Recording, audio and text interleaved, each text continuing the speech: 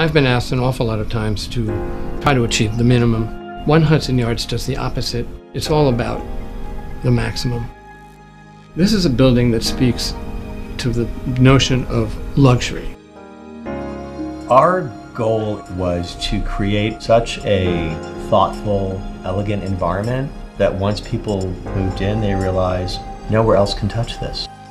Related understands amenities better than anyone else in New York City. The ceilings in this building are 10 feet high. We have a building that is largely clear at 360 degrees. Pick an apartment.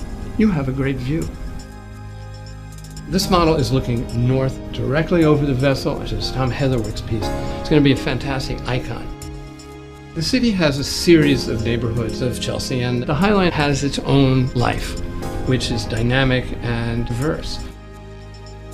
Hudson Yards is related to Dream, and it's incredible.